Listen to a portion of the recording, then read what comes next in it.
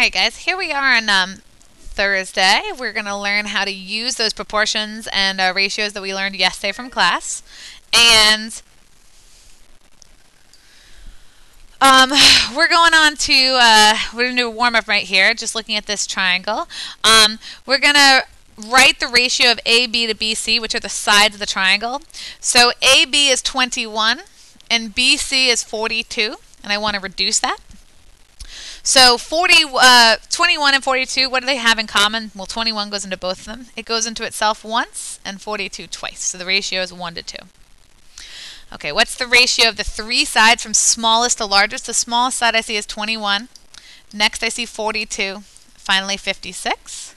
Now 21 does not go into all of these, but 7 does. And we need to simplify it by finding a number that goes into all of them. So 7 goes into 21 3 times. 42 6 times, and 56 8 times. That would be our simplified ratio. Now we want to write a ratio for all three angles, reduced from smallest to largest. Well, right now all I see here is the 100 degrees right over here and the 15 degrees here. Triangle sum theory says, how much should they add up to? Well, they should all add up to 180, which makes this side over here 65 degrees. So, from smallest to largest, we've got 15. Then we've got 65. Oops, sorry. And then we've got 100. What number goes into all three of those? I would say 5.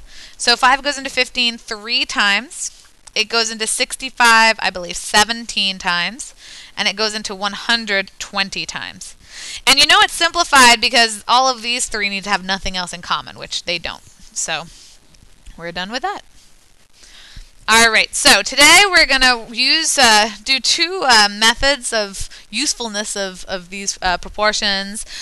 So I want you to look at the worksheet we gave you last night, and I want you to flip to the back of it, and you will see word problems. Okay, so I'm going to do the first 4 for you, and you're going to finish off the rest of them for your homework, as well as the right-hand side of that paper.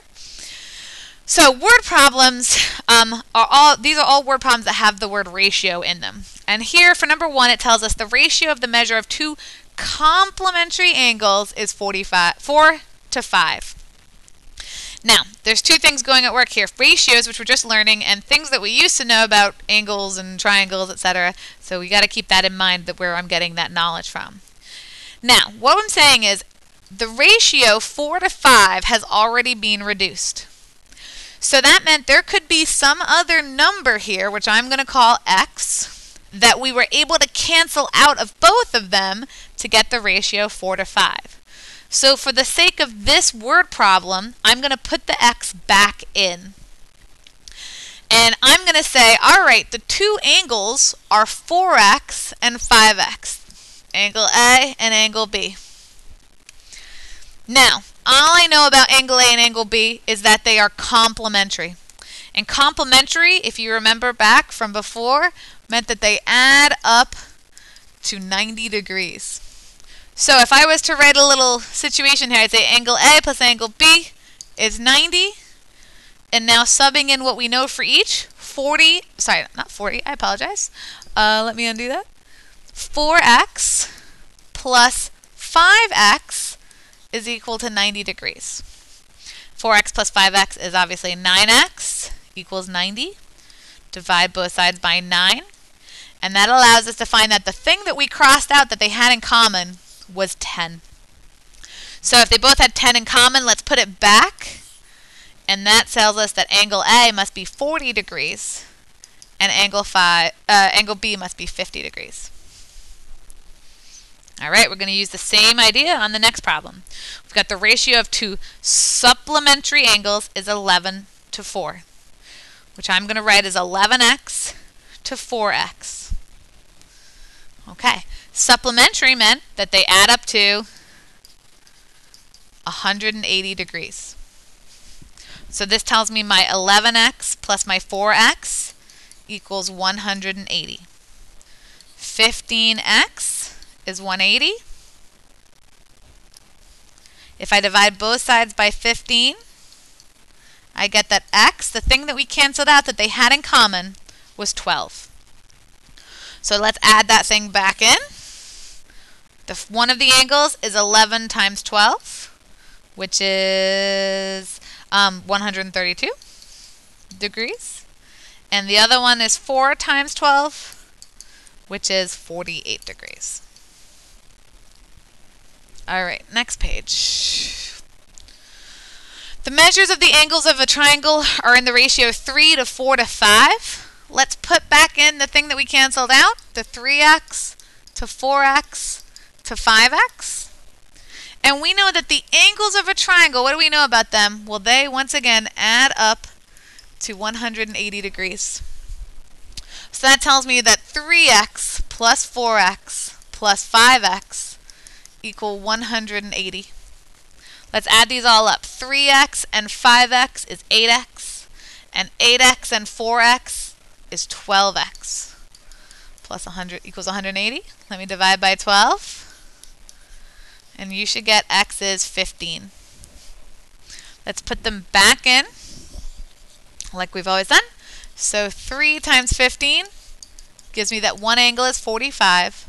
4 times 15 tells me that another angle is 60. And 5 times 15, which you should be able to figure out by subtracting, tells me that the other angle is 75. And these are my angles. All right, next one. The measures of the acute angles of a right triangle are in the ratio of 5 to 7. Let's put that x back in, 5x to 7x, that we canceled out already. Now this takes a little bit more thought. If I have a right triangle, which tells me that one of the angles is 90, the other two are the acute angles. And what should they add up to?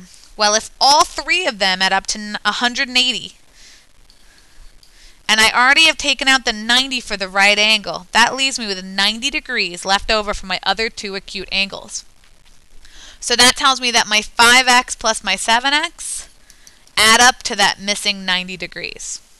So here we have 12x is equal to 90. 90 divided by 12 will give you 7.5. And this doesn't always have to be a nice even number like you're seeing. And now if I go ahead and I plug this back in, 5 times 7.5 tells me that one of the angles was 37.5. And 7 times 7.5 is 52.5. These are degrees because they're angles. All right, so that's it for my examples of word problems. But by now, hopefully you get the idea. We're taking the ratio, we're adding back in the x's, and we're setting up an equation, solving for x, and plugging that value back in. All right, the other thing we're going to do is we're going to solve for x. Yesterday we looked at proportions with just numbers, but now we're going to add x's in them. So one of the ways in which I'm sure when you look at the proportion, you're going to think to solve it is to cross multiply, just like we did way back when. I think you've done that in algebra. You've done that definitely times before. So let's try to solve this by cross multiplication. So if I take my 17, I'm going to multiply it times this number down here, 3x plus 1. And I'm going to take my 34 and I'm going to multiply it by this number, which is 3 plus x. This is not on your sheet, by the way. This is just another problem I'm giving you. Okay, to go ahead and solve this, I'm going to need to distribute 17 times 3, which is 51x, plus 17 times 1, which is 17, equals 34 times 3, which is 102, plus 34 times x is 34x. All right, now it's just a regular algebra problem. I'm going to bring my 34x over here, 34x, and I'm going to bring my 17 over here. And what do I have? I have 51 minus 34, which is 17x, equals 102 minus 17, which is 90. And now if I go ahead and I divide by 17,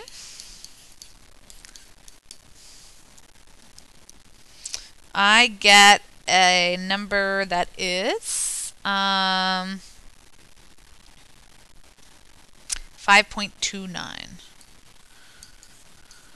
I'm just going to double check that. 17 times 3, definitely 51. 34, 7, and 51 minus 34.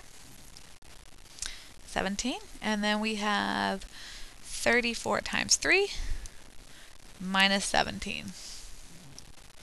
34 times 3, I'm sorry. That's definitely 102. And when I subtract 17, I wrote somehow 85. And that number was, I wrote 90, and the actual number was 85. Let me come back and check this out. I'm sorry, when I subtracted 17 from 102, that's actually 85. And 85 divided by 17 is 5. That's what I thought the answer was. All right, so that number is 5. All right, and all we're doing is trying to solve for x, so we're done. That's it. What I would like to say, though, is these numbers got really big. You saw I made a mistake. They're not nice to work with big numbers. But let's try doing something else that we learned yesterday, which was using one of those properties to help us. So I'm going to use the property where I take the 34 and the 3 plus x and I trade them, called trading the means. If I do that, I get 17 over 34 equals 3 plus x over 3x plus 1. Now sometimes when you trade the means or trade the extremes, you can actually simplify them first. And 17 goes into 34 2 times. So this would be 1, and this would be 2. Now let's try and cross multiply and see if those numbers are nicer. 1 times 3x plus 1 is just 3x plus 1.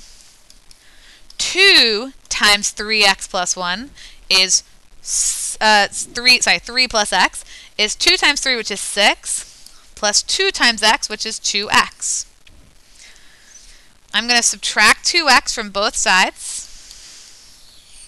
That gives me x over here.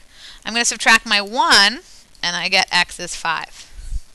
In my opinion, simplifying first made that problem a lot easier, and I didn't make any mistakes, so that's much better.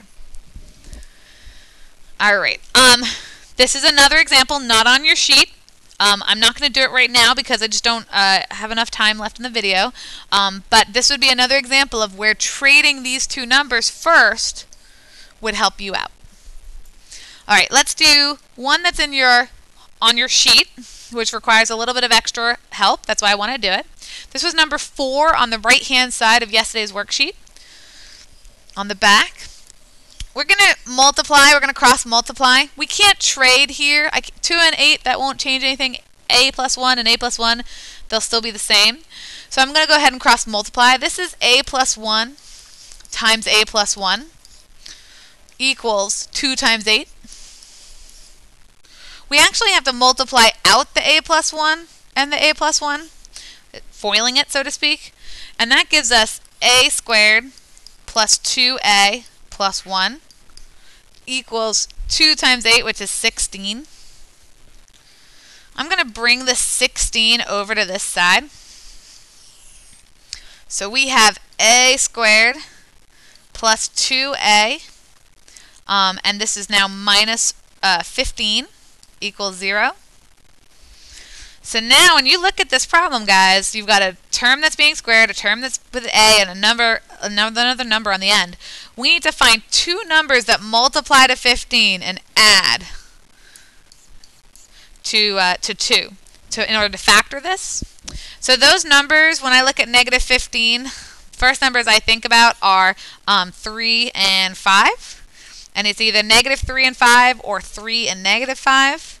These two add to positive 2. These two add to negative 2. So these are my answers right here because, oh, no, actually, sorry. These are my answers right here because I'm looking for things that add to positive 2.